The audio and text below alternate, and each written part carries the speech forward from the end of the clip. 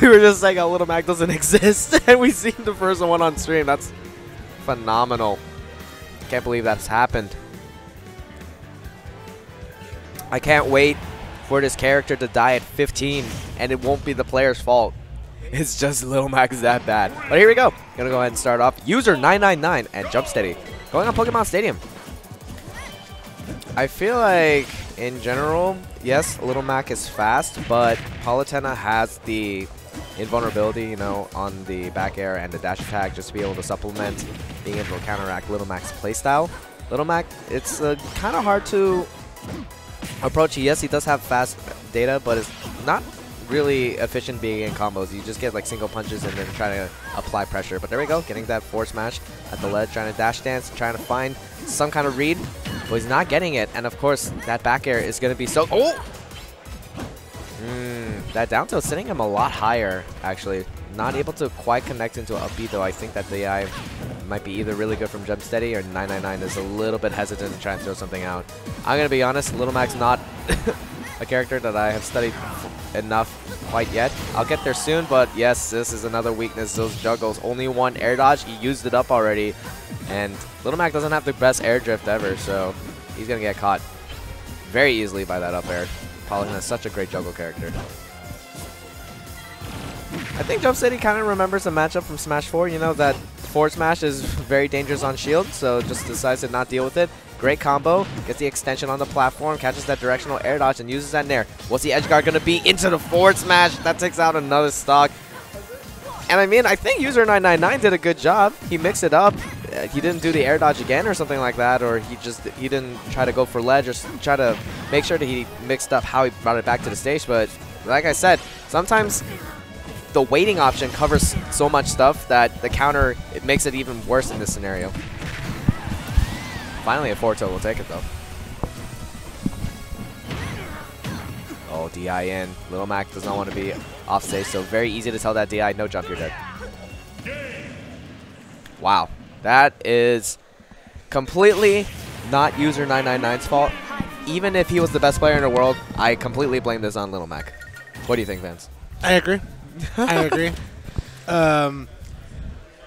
We talk about like some characters people were excited to see in this game in terms of the meta, and Mac was like one of those players like, oh, he's gonna be good, right? And, like he has dash dances and all this stuff. No, man. Like if you have poor out of shield options because of how good out of shield options are, and since Mac has very terrible aerials, you're not going anywhere. You're not going anywhere. Like remember when? Hold on, let me go ahead and fix my mic real quick. Hold on. Okay. Remember when Little Mac was first tested at the demo? Everyone was like, Little Mac is side B to up B! And everyone thought it was over, like Little Mac would be the best character in the world. Yeah, that's obviously not the case. But we're going to a much better character. We're going to Mario this time, and we're going on Battlefield. Yeah, thank God. I was going to say, like, yo, man, don't pick Mac. Like, you have no reason to pick Mac. Like, you can be a diehard fan. There's just no reason. But anyways, yeah, Mario is a much better pick here. Yeah, Jumpsteady kind of getting a flow of how he's recovering back to the stage. User-999 has been going high every single time. I don't know if that's just a Little Mac habit, but yeah, he uses double jump early. Finally going to go low, but he gets clipped by the down tilt. And yeah, Jumpsteady's been good at catching that habit and making sure that he forces him just to stay in the air. One thing about User-999 is he actually used to play Smash 4 back in the day, and he kind of just stopped and he disappeared for a while. So it's kind of like his comeback tournament, especially with now Ultimate now here. One thing I'm noticing is like he's still having some of the things he had in Smash 4 that he used to do, which was recovering high back in the day. All right, he's listening to. Oh no, that down tilt so good at clipping him. Mario's sweet spot is kind of finicky of how his sweet spot's to the stage sometimes, so you might get caught by accident. So it's unfortunate, but he's gonna get clipped there, get that back air, gonna take that stock, and a nair to confirm dash attack. All right, there's the back to the finally. User-999 with a little bit of the edge to himself, tries to go for a grab, missing that opportunity, and Jumpsteady gets back on the stage. One thing I do like that Jumpsteady is doing, he's keeping us cool. I'm not gonna lie, like he's waiting for User-999 to come to him because he knows he has the life lead, the stock lead. And the one thing that User-999 has been doing, different than what we see from Mario's, is the fireball entrance. Right? He's actually just coming in, but as I say that, he finally puts it into a small attempt.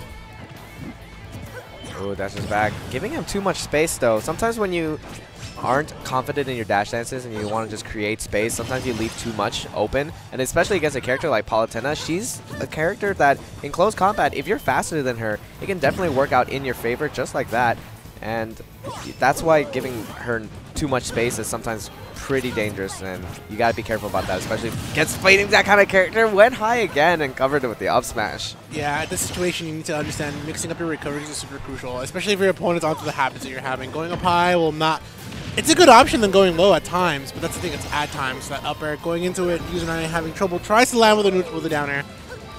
Yeah, I mean, User-999 is mixing up at least the timings of how he goes high. Yeah. It looked like he was going to fast fall to the ledge, and then he upbeat. But the way Jumpsteady plays, his waiting option covers all of that because he can get a better option because he hasn't committed to anything yet. And so as soon as he saw him go high, he went for the up smash, and that was it. He's going for the classic Smash 4 stuff, right? Up tilt, the down tilt, and re-grab, down throw, things like that, but that's not working anymore. Grab into roar back air, and missing that opportunity here. Jumpsteady with another opportunity here, gets the back throw. Edge guard situation in his hands. I like the fact that he went for... I like the fact that he went for Explosive Flame because at that situation, User-999 was so far off. Oh, that actually clipped him from the get-up. Okay, let me just finish up that. He went for Explosive Flame because if User-999 tried to go for a different option, he wasn't going to be able to go for it, right? If he went too far off and tried to go low, he was going to get caught by it. And if he went high, he wasn't going to be able to react to it. So he kind of just forced that User-999 to pick an option and say, I have him covered, basically. He has a very easy way to elicit how you want your opponent to get the reaction you want to. Because your opponent's not a stupid person. Like, they know when they're getting clipped, and they know